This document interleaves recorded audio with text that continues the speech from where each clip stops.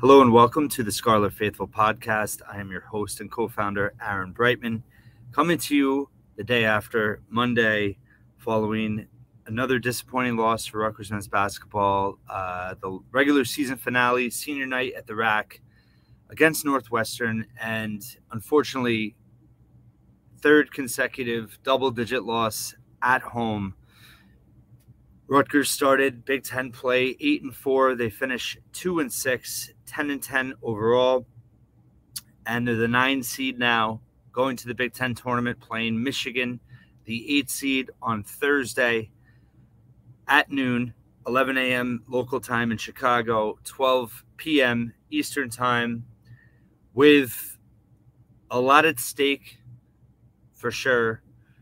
They've essentially missed out on 2 games that really were clinching opportunities for the NCAA tournament. For sure, Minnesota on the road have that 10-point lead with 1:15 to go. You beat Minnesota, you avoid, a disaster loss just in terms of the metrics and perception, Big Ten standings, all that. And they couldn't do it.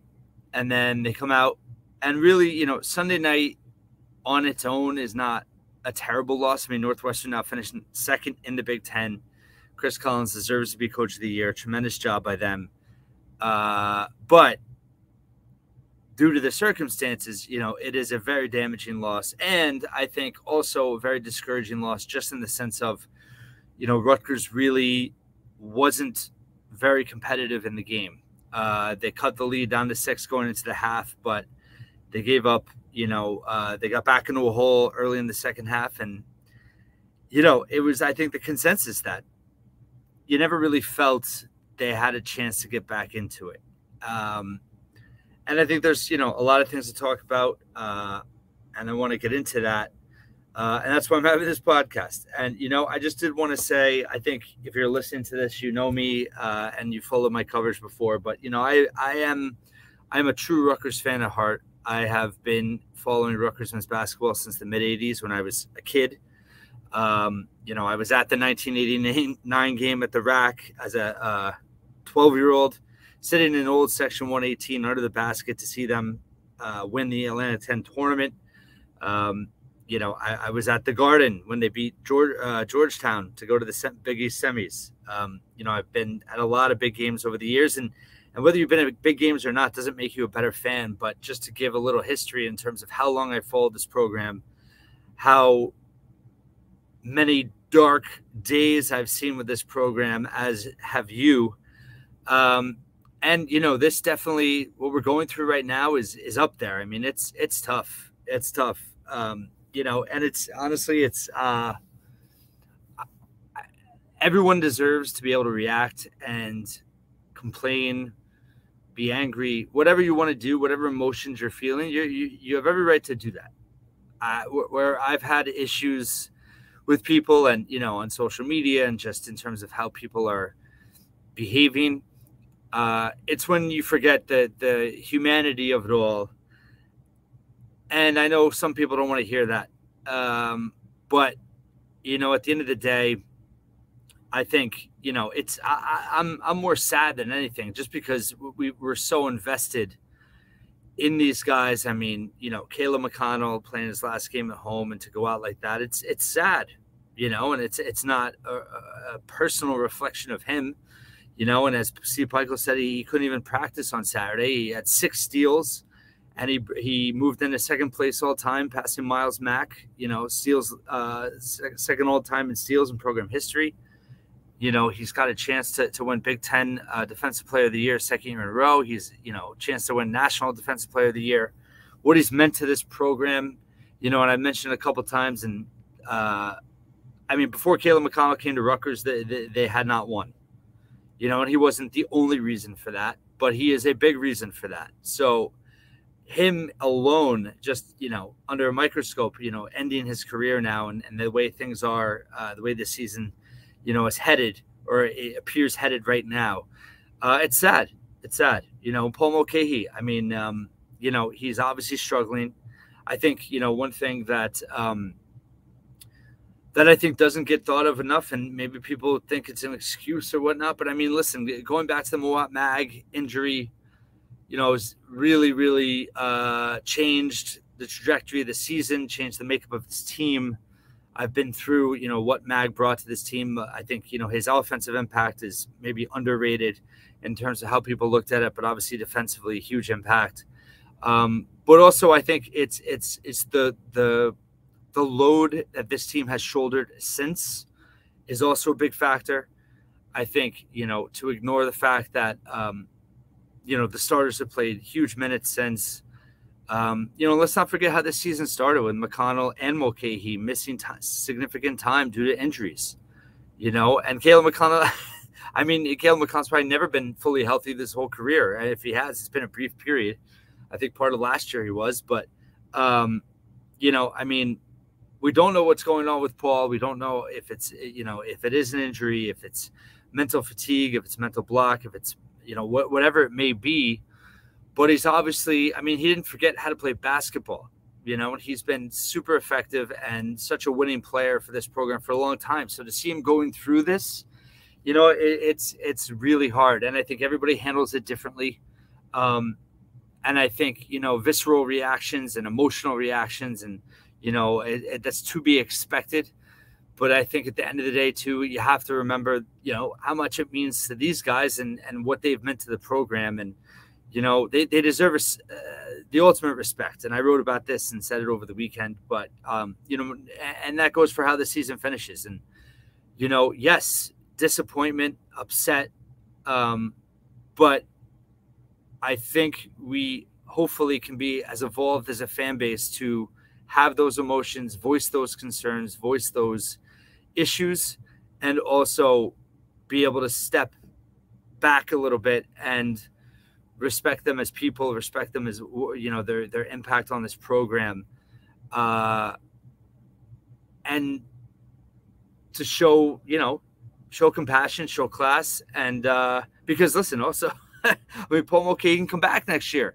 Why wouldn't you want him to come back? And to say you're done with him, and I mean, it's just, I do think that this team it's not a coincidence that during his struggles, the team has struggled as well, specifically on offense. And, but I think there's some greater points that you could take away from this recent period. I think depth is obviously an issue. I think the reliance and, Steve Peichel, obviously, extremely loyal to his players, to his guys that have done it before, which is an admirable quality.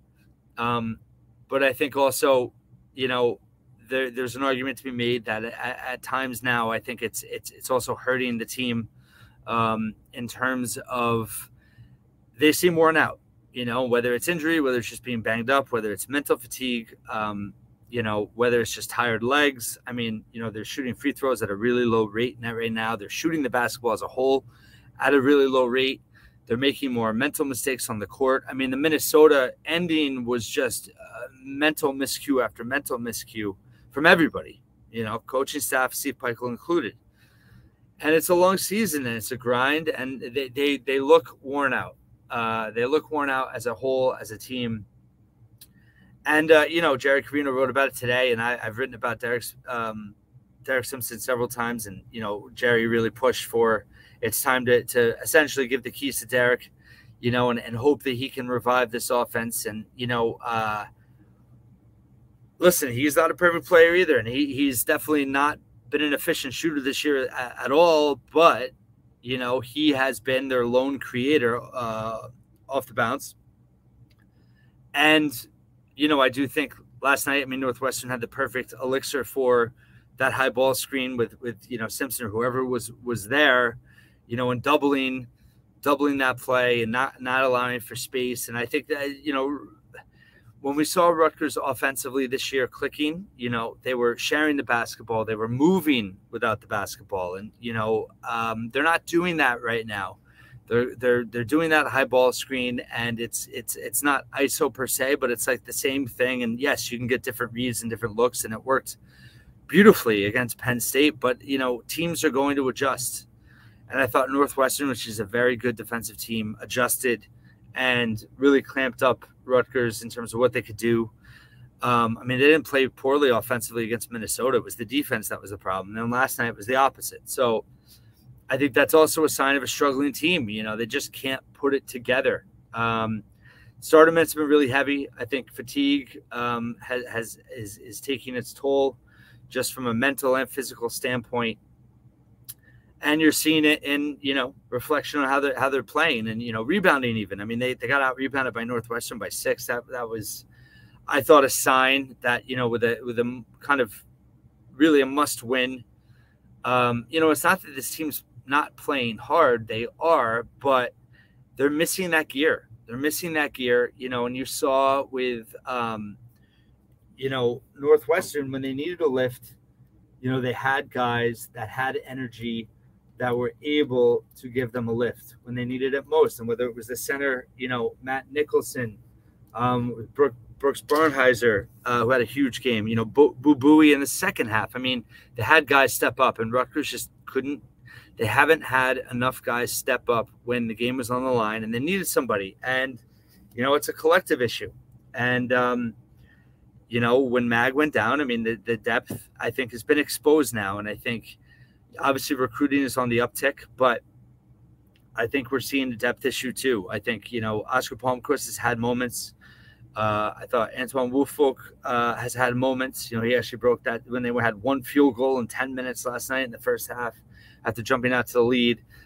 You know, I thought he's had his moments, but there's not enough of them.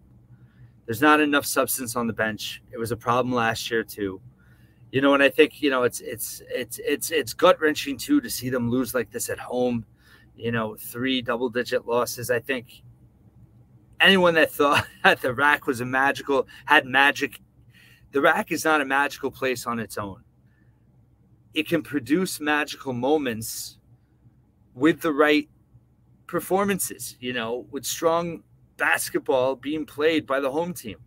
It can elicit these magical moments, but you can't step on the floor and all of a sudden you see fairy dust and, you know, you become a winning basketball team. And that's also, I think, you know, a credit to what they have done, you know, in recent years under Steve Pikiell at home. It's phenomenal. I mean, they've won, I don't have the stats in front of me, but it's over 80% of their home games, you know, in the Big Ten. I mean, they've been, you know, really, really good at home. And, you know, we haven't seen that the last 3 games. And it's not like it's, you know, it's just that it's a reflection of this team currently and where they're at. And I think, you know, I don't want to get too much into it because the offseason is not here. Contrary to popular opinion or the wishes of some fans, the season is not over yet. You know, a lot of bracketologists still have Rutgers in the field of 68. Obviously, they're in a very precarious position right now, and they are in danger of completely missing the NCAA tournament. But I will say that I think, you know, no matter what happens, even if they do make the NCAA tournament, I think that, you know, full evaluation of everything needs to happen after the season. You know, and listen, there's, in a way, this is a good problem to have. You know, Rutgers is not falling apart as a program. I think it's very stable. Steve Pikiell, you know, deservedly has a very stable, long-term contract, and there is a lot of stability with this program. You know, this is a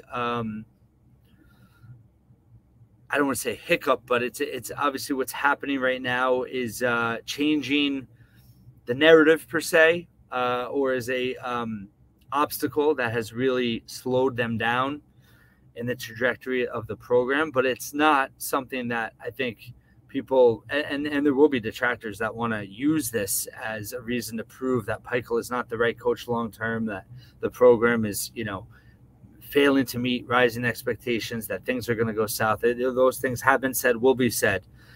I don't think that's the case. But I think it is an opportunity to look back and say, hey, you know, because injuries do happen. And if next year, you know, a starter goes down, you know, this can't, they need to be in a stronger position than they have been to be able to handle it.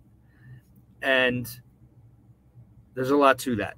And again, a lot of that we could talk about in the offseason. But I think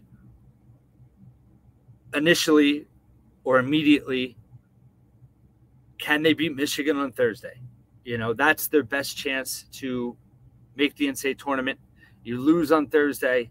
I think there will be a consensus thought they have a chance to still make it on Selection Sunday. I think it's less than 50% for sure. If they beat Michigan on Thursday, you get an opportunity at Purdue on Friday. I know people think it's over. It's also March. You don't know what a fresh start mindset, and that's the thing. Like, I really do there are plenty of pieces still on this team. And I know there's been a lot of expectation debate. A lot of people saying it was a bridge year, that, because Rutgers was doing so well, expectations got, almost unfairly raised. And that's why people are so disappointed right now. I very vocally was pissed at the beginning in the preseason when Rutgers was picked 8th. I thought it was insulting. I thought with Paul Mulcahy, Cliff Amori, Caleb McConnell back, Rutgers had other than Indiana, had as much proven experience as a core back than any other Big Ten team. And I thought it was disrespectful that they were picked 8th. I'm admitting that. I mean, I'm on the record anyway, but, so I didn't look at it as a bridge year. I looked at it as this team can make the NCAA tournament for sure. They can finish in the top half of the Big Ten. I thought they could challenge for a top 4 seed in the Big Ten tournament. So, yes, I thought they had enough back. Yes, there's plenty of questions. We knew Andre Hyatt needed to step up. We knew Mawot Mag had to step up. We knew Cam Spencer had to fill a role. There was hope Derek Simpson would play well. And all of those have come through to in some way. Mawot Mag's development was amazing. Andre Hyatt has, I think, developed. He's not, he's been streaky. But I think he's offered a lot. He's definitely taken a step forward. I don't think that's really debatable compared to his contributions last season. Derek Simpson, has developed. He's not fully developed. He's not fully ready, but I think it's time to, let him fly. And he's got to learn on the fly. I think he can create for himself. He's to take the next step as a point guard. He's got to be able to understand how to create for others. And that is something Rutgers is really missing, and something that Paul Mulcahy has done well so many times. And, I thought he showed some flashes last night, but this offense is sorely needing that. And I think, obviously the offense needs to be reassessed in the offseason. But I think let's talk about Michigan. I think and I've said this, it's a bad matchup. I don't like the way Rutgers matches up against Michigan. I think most of you would know that, Rutgers has not had a lot of success against athletic, small, speedy guards in the past. Kobe Buffkin, Doug McDaniel fit that bill exactly and gave Rutgers fits at the rack a couple of weeks ago. Doug McDaniel had 16 points. Kobe Buffkin had 14. They were combined 11 of 21 from the floor. They hit, what was it, 5? They were 3 of 9 from 3. They only had 2 turnovers combined. They combined for 8 steals. Doug McDaniel and Kobe Buffkin. So they're a problem. And, I don't know if Rutgers is going to have an answer for them. I do think they hit some very tough shots in that game that potentially, could not go their way in the rematch. Obviously, Hunter Dickinson, is as much as maybe people don't like him just for how he behaves. I mean, he is as talented offensively as, a big man in the country. He's very, very good offensively. And he got the best of Cliff in that first game. So that's a problem. Jet Howard did not play in the first game. He should play on Thursday. He's a very athletic Guard, I'd probably put McConnell on him. He can be a little bit of a ball stopper on offense and dribble it out, which could help. Rutgers potentially. There's been arguments among Michigan fans and other college basketball people. Is Michigan, almost better off without him, just in terms of some of the issues that he amplifies. But this is a very tough matchup. It's I throw everything else out the window in terms of the mental state of Rutgers and how they look going into this. I didn't think it was a good matchup at the rack. Michigan, is just they have length, they're athletic, and it's going to be a tough one. And they're fighting for their NCAA tournament lives as well. They're 17-14. They lost, I think, 3 overtime games now, or 2 in a row. They've been in some dog fights. So mentally, it'll be interesting to see what they offer. It's a noon game. Weird things can happen. But really the biggest question is, where is Rutgers going to get offense to beat Michigan? Because they played really, relatively well defensively. They held Michigan to 58 points, but they scored 45. Michigan's been scoring a lot lately. So that was a very good defensive effort. They're going to have to be able to equal that defensive effort by really improving offensively. How does Rutgers improve offensively? Obviously, Spencer has to play a bigger role, I think, on Thursday. I don't know if you start him or not, but but he's got to play. He's got to play bigger minutes, and he's got to play minutes where Rutgers is in it. He can't be the guy that you bring in down 7. He's got to be in there when Rutgers is, in the game. Not that being down 7 is out of the game, but it's starting to feel like when they are down that much, it's such an upward hill climb against a good team to get back into it. So Simpson obviously has to get the ball in his hands more. He can create. I thought he did a good job of looking to run last night. Rutgers scored 18 transition points. It's the only way they were getting easy baskets. They weren't scoring off of offensive rebounds. They only had 8 second chance points. They weren't taking advantage fully off of turnovers. They forced 17 turnovers on Northwestern, which is amazing because they don't turn it over. And they couldn't capitalize. Only 13 points off of turnovers, which is just not nearly enough. Rutgers just doesn't get easy baskets. They were 11-20 on layups. They were trying to lob it more to Cliff, which I think makes sense.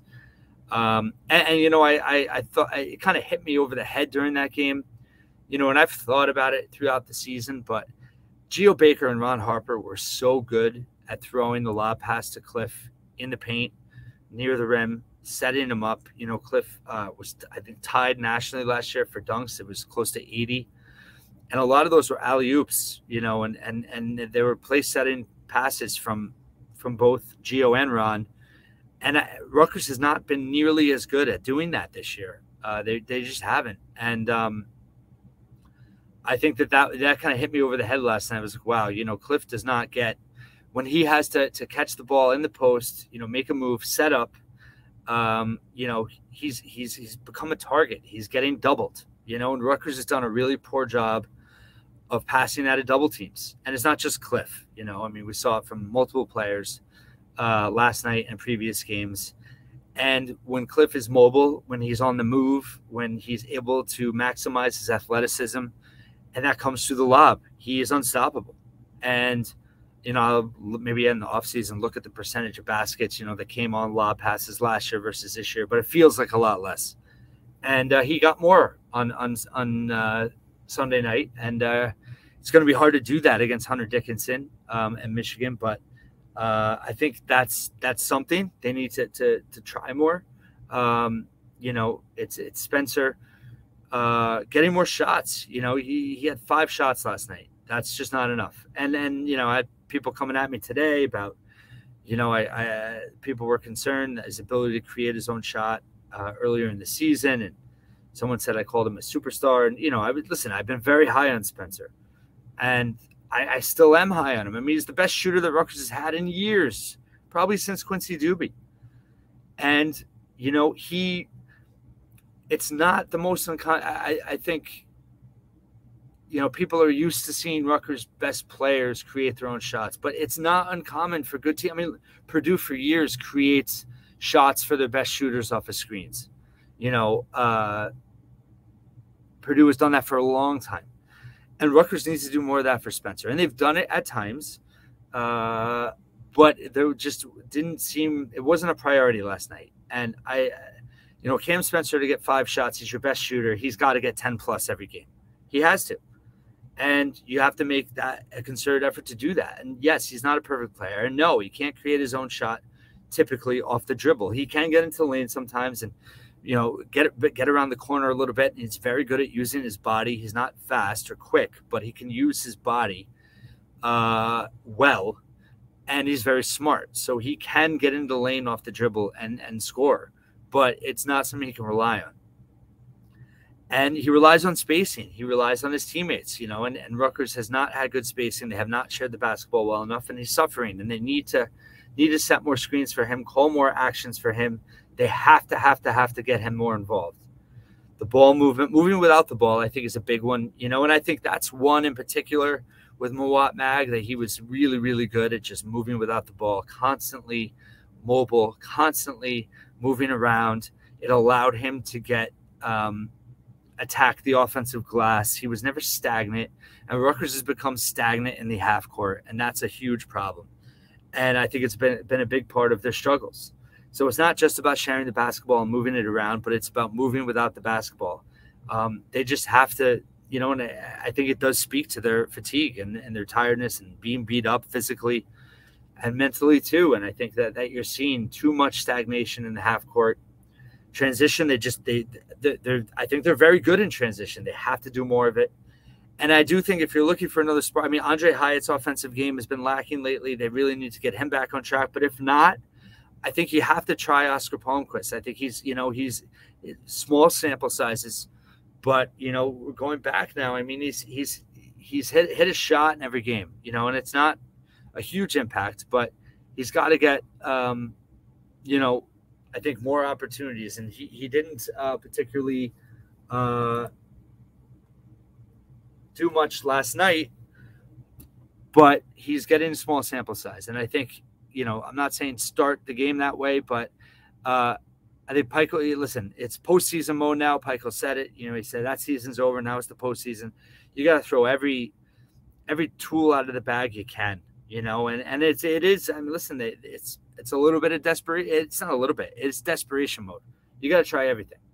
And, you don't want to reinvent the wheel. And I understand, Pikiell is very loyal. And listen, there's nothing that makes me happier to see Paul be Paul Mulcahy the way we know he can and has been before. What he did against Michigan State in the Garden was beautiful. That was just amazing. Unfortunately, he hasn't played close to that level since. And, there's a lot of what ifs about this season, and we can get into that when the season's over. But, focusing on Michigan, listen, this team can win that game. They're going to have to play really well. They're going to have a smart game plan offensively. They're going to have to play together. They're going to have to be more connected defensively, and they're going to have to gut it out. And, do they have it in them? I believe they do. I know people want to say they don't, and it's over. And that's just not me. I'm not going to have that attitude with this team. They've done too much. They've been successful too much of the time.